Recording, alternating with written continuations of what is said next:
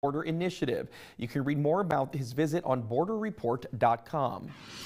Well, happening today, Congressman Vicente Gonzalez will be in Harlingen. He'll be at City Hall at 10 a.m. and you're invited. Representative Gonzalez plans to give an update on the legislative action being taken on Capitol Hill to help South Texans, including District 34 residents. He's also going to talk about different projects in South Texas and his remaining priorities for this congressional session. Well, if you're looking to do a little shopping for unique, antique, and home goods, then you're going to love what Danielle's bringing us today. Oh, yeah. Do you happen to like garage sailing, Adam? I have not garage sold. Sold? Yeah, but I've been to. You need to get on it.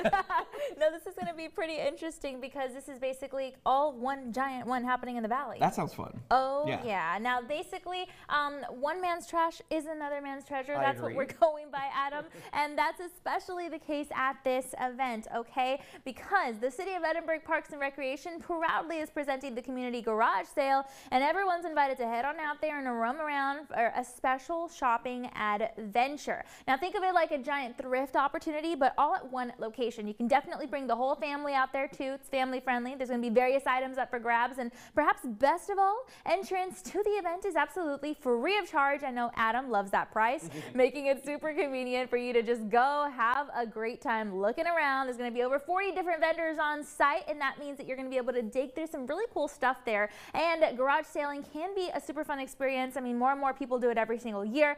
In fact, according to AWPnow.com, almost 700,000 people purchase items at individual garage sales annually, with the average price of regular items being about 85 cents, believe it or not. And this one is going to be a great one for all our Rio Grande Valley community because it's going to be lots of people, you know, just all their items all together at one location for you to go through. And apparently Saturdays are historically the best days for high turnout when it comes to garage sales, with a 7 a.m. start time being apparently the most profitable in the records. So pretty cool that we can spend most of the day out there at this event for a great time. Now this one's all happening at Edinburg Park and Recreation Center in Edinburg. You're going to have it from 8 in the morning to 1 in the afternoon to go and check it out.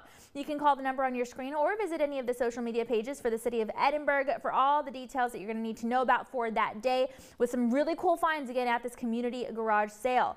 Now, I'm really excited about this, guys, because typically at these events you can find stuff that no one else has. Yeah, I mean, doesn't that sound fun? Oh yeah, you get some cool, unique finds. Yeah, definitely. Now, you've been to these before. Yes, my family used to do yard sales a lot because my dad's in the Army, so we moved a lot. And every time before we moved, we had to get rid of everything that we didn't need anymore, so we didn't just keep taking it all with us. I am a huge proponent of garage sales, yard sales, any sort of thrifting, because there's so many positives. First of all, you're helping the community, you know, potentially if you need to make some money, you can sell some items, people can buy them. Second of all, it's good for the environment. It means that we're not buying new items that are most likely going to get, you know, thrown away or recycled. True. Where, you know, I might want your shirt or something like that, and being able to buy that. And it's cheap. 85 cents is the average price. Believe it or not. And you said free? A free event. I know. Your favorite price. Yeah, no, it's a good way to go sell some stuff too, because we all have stuff that we've moved from one place to another, and it keeps coming with us, and we don't even get it out of like a closet or a box or something like that. Yes, so it's a good way to get rid of some stuff. And is that this Saturday? That is this Saturday, and it's going to happen from 10 in the morning to 3 in the afternoon. Nice. So good time. One man's junk is another man's treasure. I know. Jessica, if you ever get rid of that dress, it's beautiful. My dress will not be at the yard sale, but hopefully we won't see any rain at the yard sale. Unfortunately, the next 3 days looking like we're going to have pretty significant chances for rain once again, thanks to that tropical disturbance in the Gulf. Remember, we do not have a storm out there right now. We're tracking to see if it gets named.